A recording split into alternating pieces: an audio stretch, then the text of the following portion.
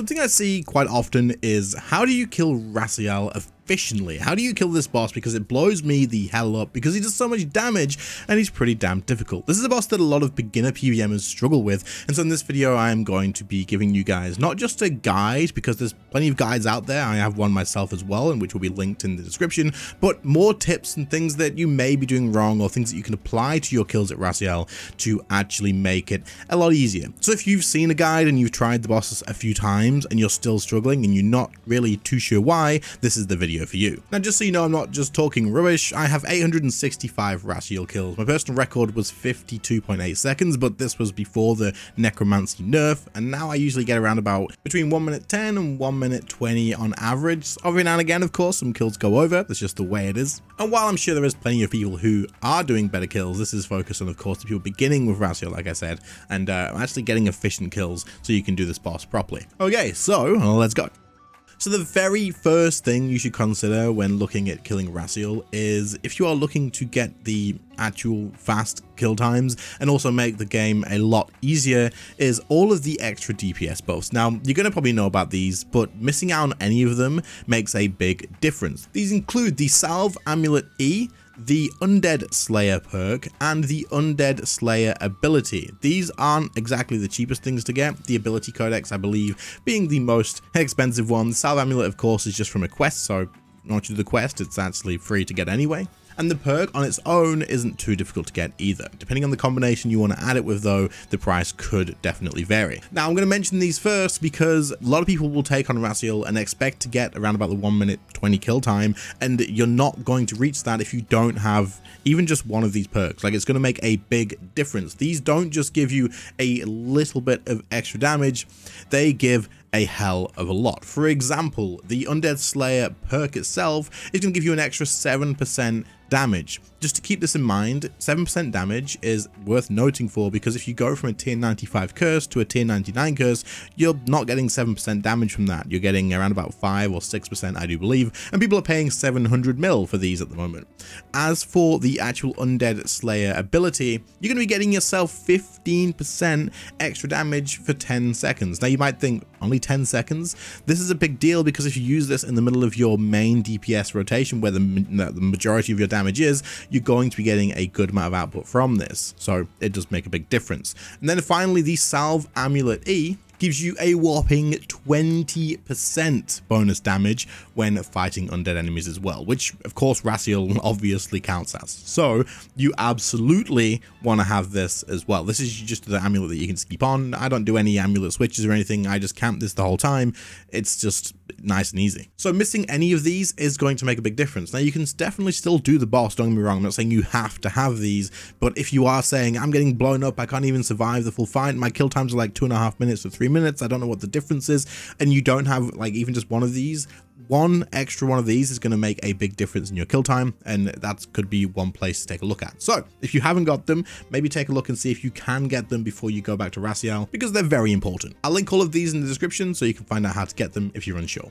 And the next thing that I see quite often is people use the tank gear here. Now, tank gear is helpful, don't get me wrong. The tank gear at this boss is definitely helpful because you take a lot of damage, and if you want to take that route, then by all means. However, I would actually recommend using the DPS gear, because you take a shit ton of damage from this boss, and the best way to deal with that is to actually kill him quicker, because the quicker you can kill him, the less time you're in the fight, the less food you're going to need to nom down, and also you're going to be using Soul Split for the entire fight, which we'll talk about at some point in this video as well. So the more you can do damage, the more you're going to heal, and getting through the kill faster makes your life a hell of a lot easier, because the longer you're in there, the longer he is absolutely tearing you to shreds. Also, the tank gear kind of loses some of its value because he can't miss. He's a necromancer. Necromancy cannot miss, and so if you are using the darkness ability, it won't matter, and if you are using tank gear for the miss chance, it won't matter either. Now, don't get me wrong, there's still damage reduction on the tank gear, of course, and it also boosts your health by a hell of a lot, but killing the boss quicker is probably going to pay off a little bit more. As for what perks you want to have on your armor, I'll leave a link in the description for the optimal perk setup from the RuneScape wiki, and on there you can see what you can actually get to add in those slots. That being said, make sure you do have the Undead Slayer perk in one of those slots as well. I'm gonna interrupt the video just to remind you guys that there is merch available, and you can grab yourself one of these potion lamps, which just look epic in any setup really, or you can get yourself a custom gaming mouse mount with your name on there and a little message from myself. Or you could grab them both for the combo and save a little bit of money too. That being said, any orders will ship pretty quickly now, as I'm mostly caught up after the crazy demand from you guys. Thank you very much. It helps an absolute ton. There'll be a link for that in the description or the pinned comment. Let's get back to the video. Okay, next up, probably one of the most important ones as well, which is why it's so early on, is the actual Rasial rotation.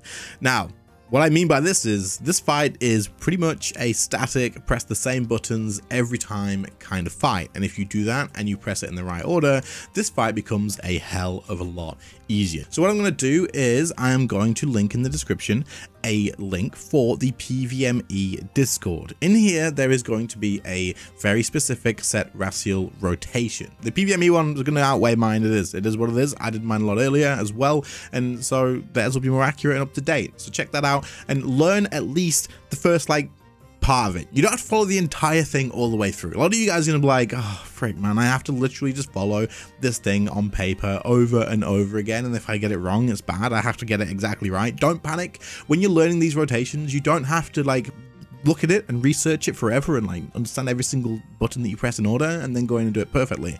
Just follow the first bit and learn the bit when you're in living death, and then from there on you can kind of improvise from there on out. But as long as you get the living death rotation down and correct in the initial start of the fight, you're going to have a hell of a lot better time than if you didn't know what the hell you were doing when you go in. Because if you get the actual initial start down, the amount of DPS that you're going to throw out from that initial living death rotation is going to carry the fight most of the way through. By the time your living death ends, you're going to be almost to phasing the boss. Almost. You'll start to do an extra death skulls or whatever, maybe throw a volley of souls, something like that, and then you're going to be nearly there. But it's going to be the big heavy part of the fight out of the way, and you can get through it nice and smooth from there on out. Not to say that the rest of the rotation isn't worth learning, but just focus on the first bit first, get that down and comfortable, and then go back and be like, okay, I can do that every time now. I know what I'm doing. It's kind of like muscle memory. Let me see what the rest of it recommends. This information, of course, is in my video too for what I do, but the PVME is just, of course, always updating, and it's just a great place to go because all those PVMers that write this stuff are way above my level. But in it, I use so much food here. All I do is drink my brews and eat my jellyfish, and it's not good. This is the solution to that. Use a Blood Reaver. Use a Blood Reaver at Rasial. You need it. It keeps you alive. It stops you downing brews,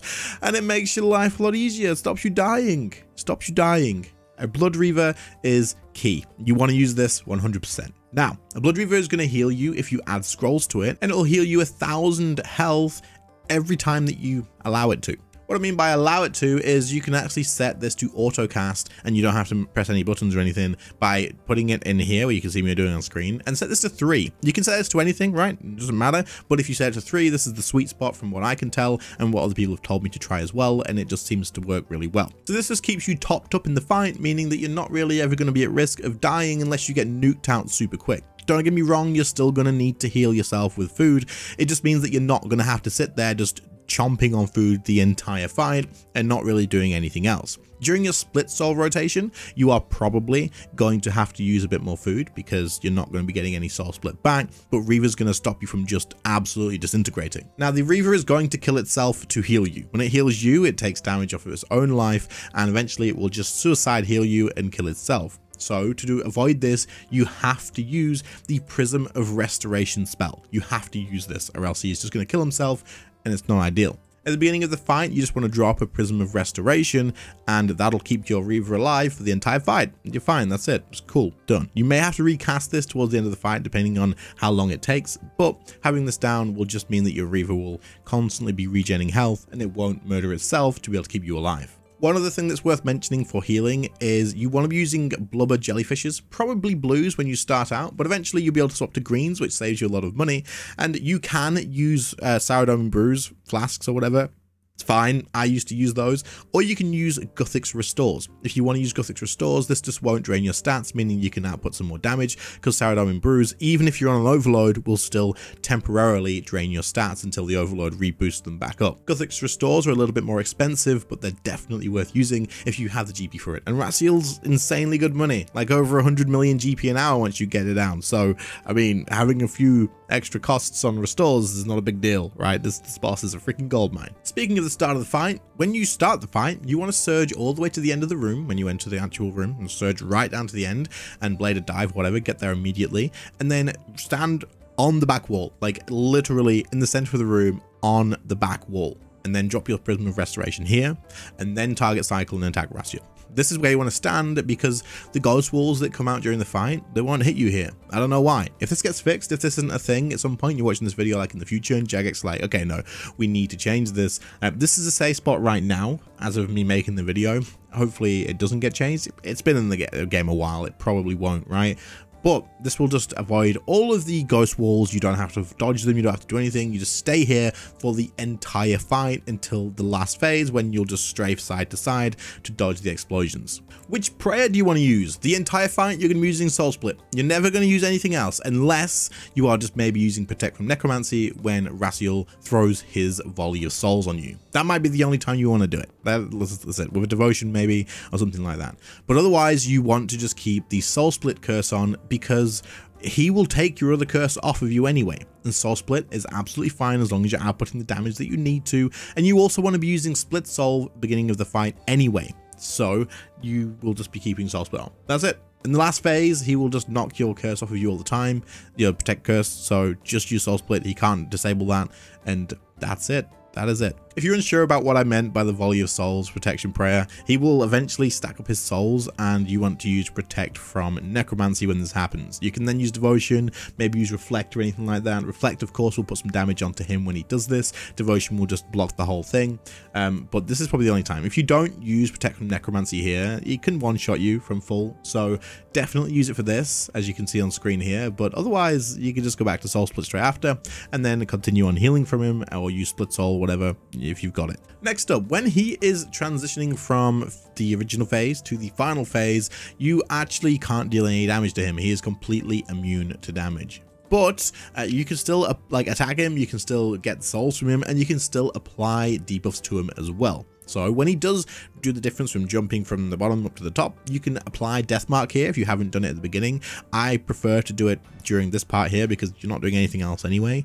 You can also throw a Vuln Bomb, you can apply Smoke Cloud, all of this sort of stuff. If you haven't done these, add them on at this point because it's a perfectly good time to do it. You can't do any damage, so you might as well. This is also a good time to drop another Prism of Restoration if your Reaver does need it for that little bit of extra healing. The last phase is probably where a lot of you guys are going to die. So this is probably going to be one of the biggest struggles for you to learn because you've got to move and walk side to side while also dealing damage to Rasial as well. This is kind of a little bit awkward, but it is something you'll have to get used to. And Revolution struggles with this bit because to be able to use Revolution abilities, your character has to be stood still, which kind of sucks. So you are going to have to press keybinds here to be able to deal damage to him while moving. The reason you need to keep moving is because he does little explosions on the ground around your character in random places.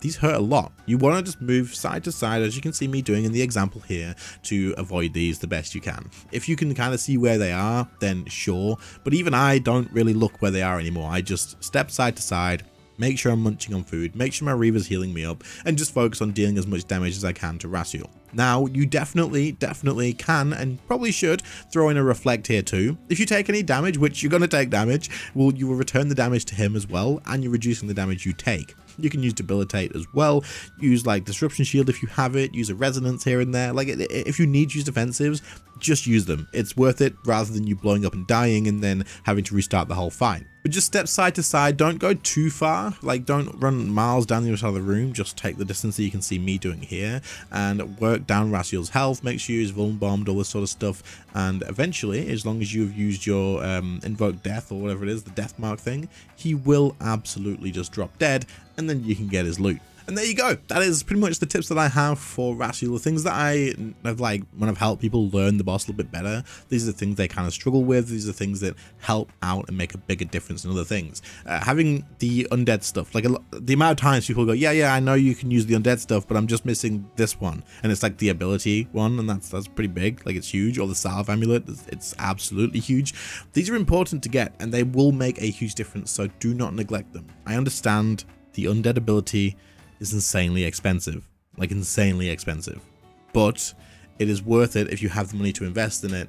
And if not, then of course you're just going to get a little bit of a slower kill time, but you can still take on the boss. But if you're not quite meeting the kill times that other people maybe are, this will definitely be why. Hopefully you found some useful information in this video. If you did, please do let me know and leave a like on the video as well. Otherwise, if you are interested in checking out the merch store, you can check the link in the description of the pinned comment. And other than that, I'll catch you all in the next one. See you later, guys. Bye.